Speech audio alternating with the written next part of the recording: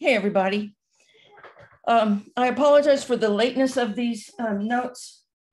Some of you know, because you have asked me, that the original recordings I made didn't work, so I'm redoing them. And all right.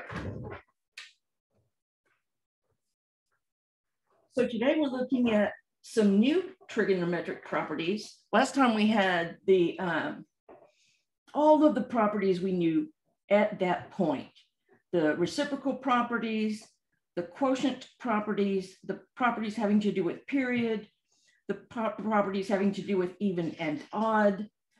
And now we're moving on.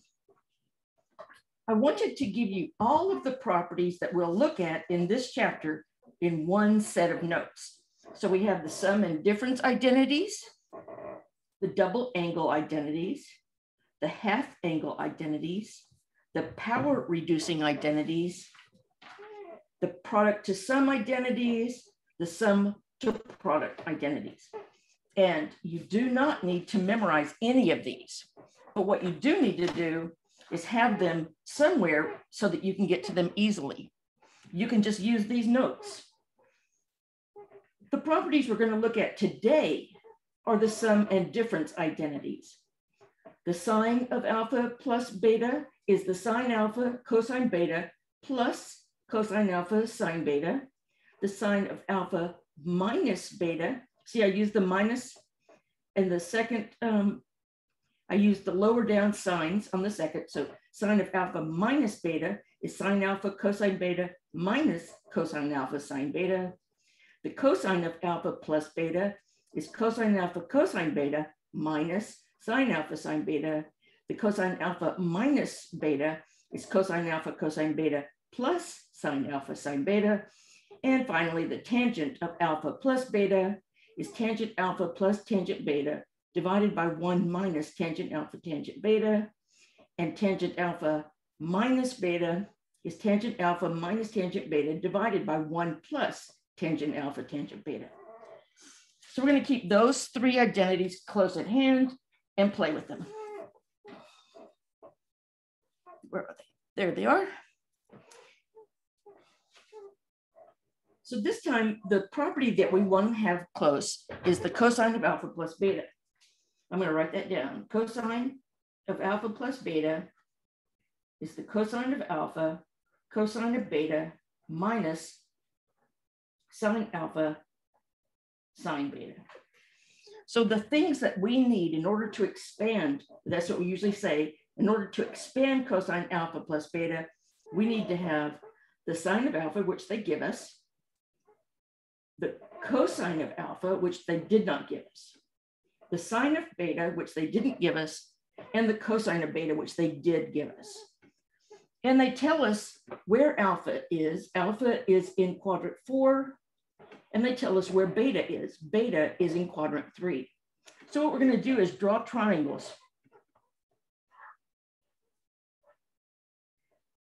Let's see.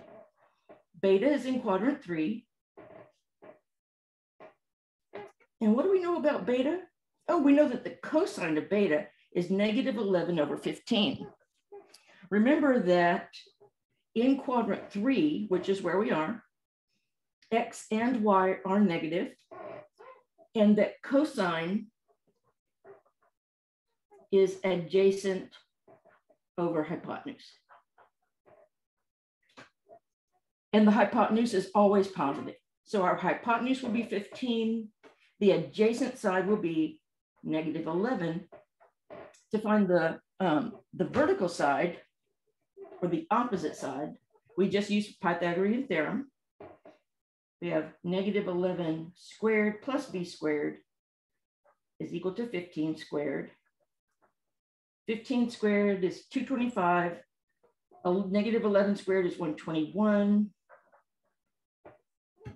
Is that right? All of a sudden I'm having questions about, in my head, about 15 squared. 15 times 15 is 25, 5, 6, 7, 5, 1, 5, 2, that, yep, that's right, 225. Okay, so we're going to subtract 121 from both sides. we get b squared. 4, 0 is 104. So b is plus or minus, we're taking the square root of both sides, the square root of 104. So 104 has a factor of 4, and 4 is a perfect square. So we do want to factor that out. 2 goes in, or 4 goes into 10 twice with a remainder of 2. 4 goes into 24 6 times, and 26 does not have any factors of any perfect squares. So that's good. That means that our side opposite is going to be either positive or negative 2 times the square root of 26. Well, I'm in quadrant 3, so I know y is negative, so I'm going to use the negative option. So that takes care of all of the sides of angle for the triangle with angle beta. We already had the cosine of beta. We also needed the sine of beta. So let's see. The sine of beta is opposite over hypotenuse. That's negative 2 times the square root of 26 divided by 15 for the sine. So now we've got cosine and sine of beta. We need cosine and sine of alpha. Let's use a different color.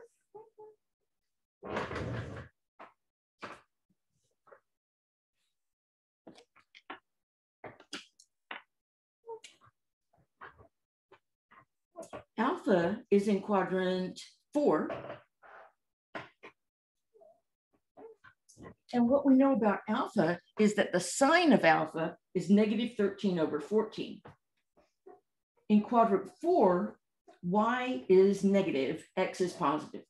So, and sine is opposite over hypotenuse.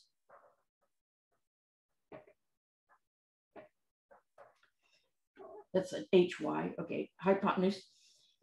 So we've got negative 13 for the vertical side, 14 for the hypotenuse, and I'm going to label the horizontal side A, horizontal or adjacent side A.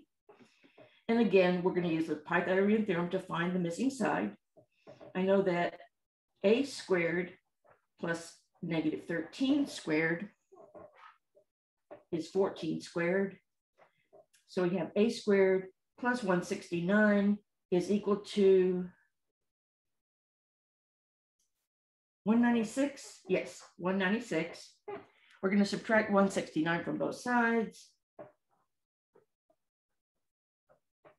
And we get that a squared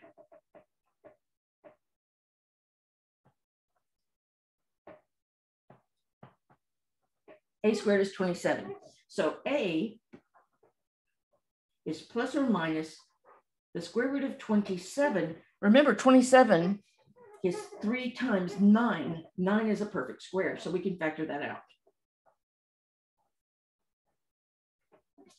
So the side A is either positive or negative 3 times the square root of 3. Well, our A is going to be positive because in quadrant 4, x is positive.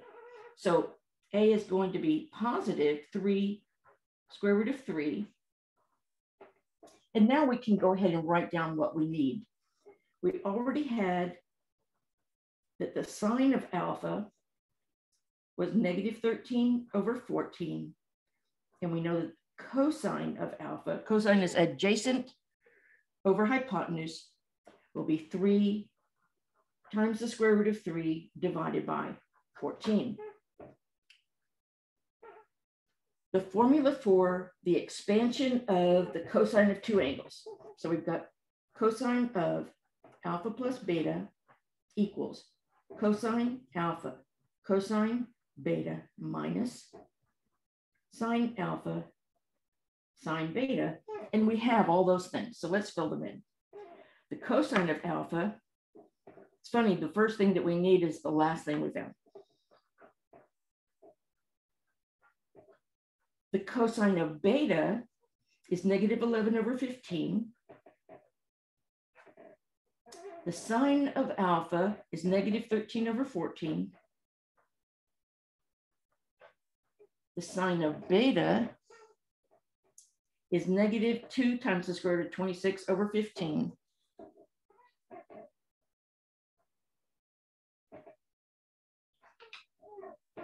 I can see that my denominators are going to match. I've got 14 times 15 and 14 times 15 in both, which is nice. 14 times 15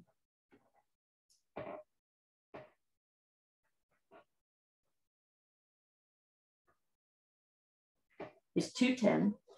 So in the denominators of both fractions, I'm going to have 210. In the numerator, I've got negative 33. 11 times 3 is 33, and it's negative, times the square root of 3 minus.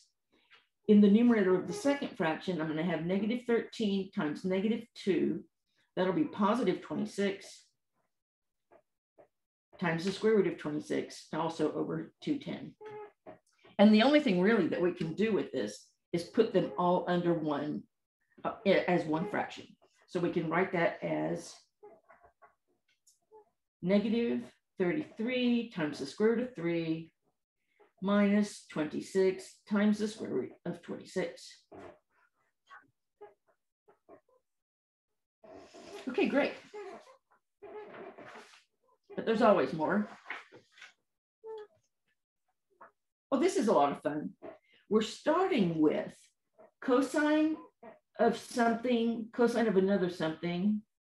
Oh, wait. Minus the sine, the same first things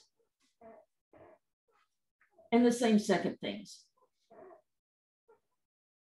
So what formula looks like cosine of I, say, or 1, cosine 2 minus sine of 1, sine of 2. Let's look at the formulas that we have. I think I stuck it on the back here. Yes. Which formula looks like cosine of something else, cosine, cosine, minus sine, sine. So it's the cosine of 1 plus 2.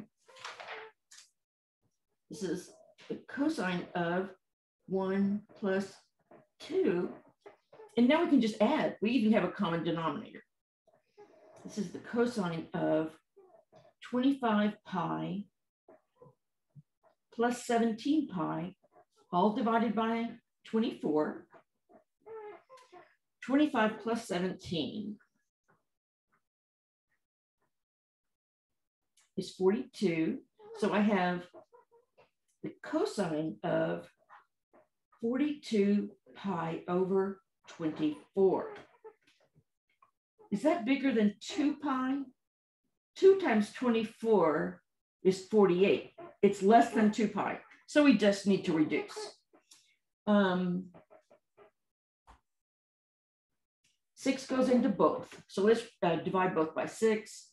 6 goes into 42 7 times. 6 goes into 24 4 times. Okay, that looks good. So we're just trying to find what is the cosine of 7 pi over 4. And I'm going to use my unit circle. It has the denominator of 4. So I know it's going to be 2 over the square root of 2 over 2. I just have to remember, is it positive or negative? Well, 7 pi over 4 is in quadrant 4, and cosine is positive there. So it's positive square root of 2 over 2. And that's the answer for that. So you're just looking for patterns. This is another kind of thing. These formulas are similar to things you'll see in physics and engineering classes. So you want to simplify the function P of t equals 4.0258 times the cosine of 50t minus 14 pi. What? Well, we're just going to focus on the second part. We're going to look at what is the cosine of 50t minus 14 pi. And we're going to use the cosine of the difference formula. The cosine of the difference, cosine of alpha minus beta is cosine alpha, cosine beta, plus the sine of alpha times the sine of beta. Okay, so I'm just going to expand cosine of 50t minus 14 pi, where 50t is alpha and positive 14 pi, because I already have the negative accounted for. Positive 14 pi is beta. We can do that. Cosine of 50t times cosine of 14 pi plus the sine of 50t times the sine of 14 pi. Hey, this is nice because 14 is an even multiple of 2 pi. I know what the cosine of 0, 2 pi, 4 pi, 6 pi, etc. I know all of those are 1. And the sine of any multiple of pi is 0. So this whole thing simplifies to just cosine of 50t times this number in front. So we've got 4.0258 times the cosine of 50t.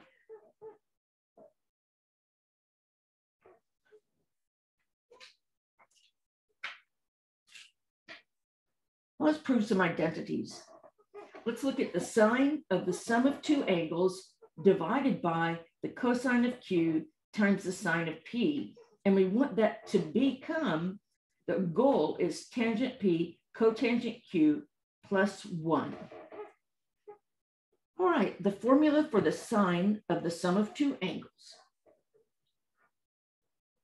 Sine of alpha plus beta is the sine of alpha cosine of beta plus the cosine of alpha times the sine of beta. So we're going to use this expansion to rewrite the numerator.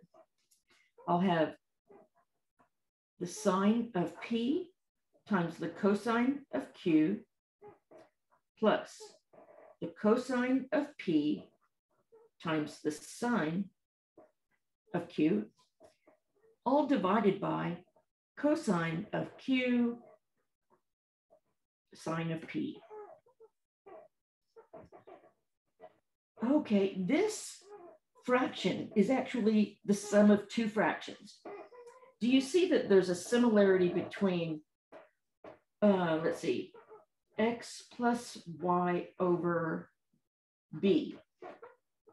These are similar in that I can rewrite x plus y over b as x over b plus y over b. I have a common denominator. You just think of it backward. So here I have a common denominator. I'm going to write it as two fractions.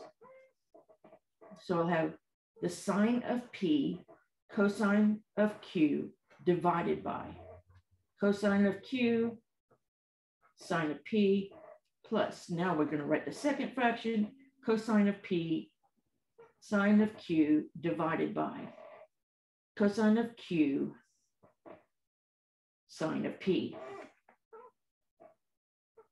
Now let's see if we can simplify either fraction. The first step that we did when we expanded, we were using the sum or difference of two angles property. That was a trig step. So sum of angles. Since then, we're doing algebra. So this second step was algebra, and we're going to do another step, which is algebra. We're going to simplify these fractions. In the first fraction, I have a sine p in numerator and denominator, and I can divide them out.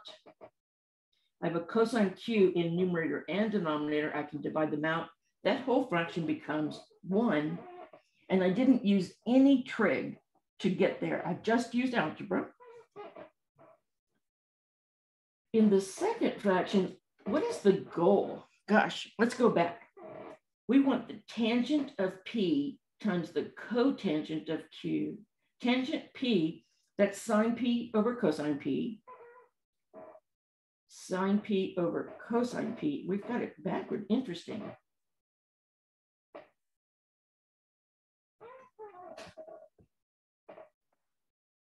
Okay, the miracle of the pause occurred.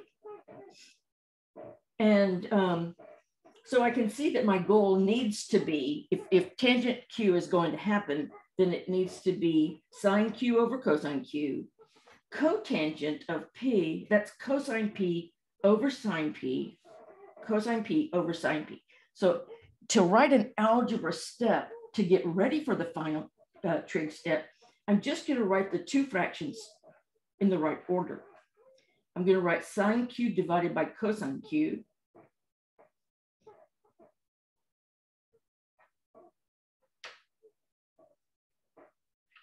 And cosine P divided by the sine of P. That's algebra.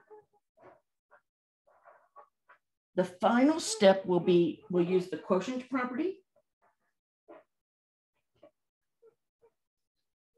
And we're just going to replace sine Q over cosine Q with tangent Q and cosine P over sine P with cotangent P. Since both of these are quotient properties, we can do them at the same time. It's almost the only time you can do two steps at once in Connect Math.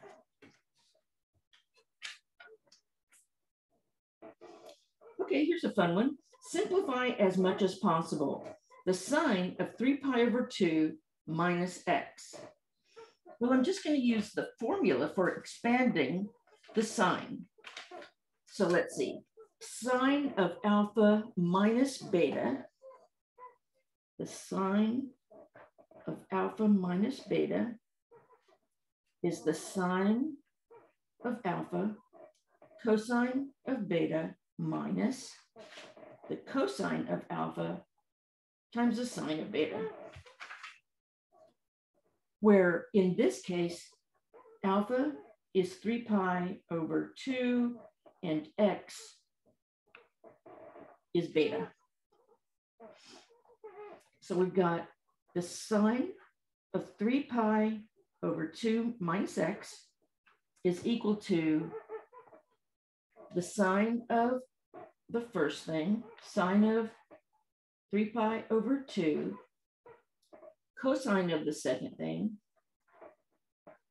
And remember, we don't have to worry about the negative in the middle. We took care of that with the formula. So x is just a positive x.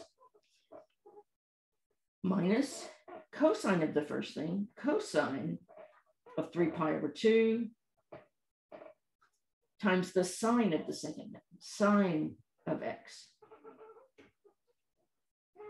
Put parentheses around that for prettiness sake. Now we can evaluate. So this step we just did is using the sum or difference formula. So sum or difference formulae. That would be the step. Now we're going to use the evaluation.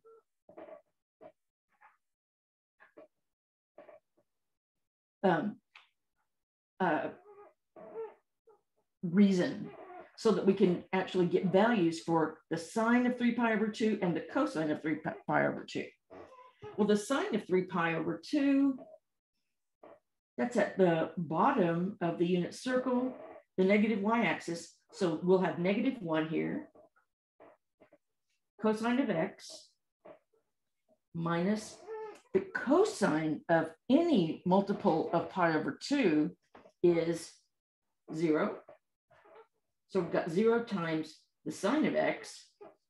That means the second term is going to go away. But in the evaluation step, I cannot do any algebra.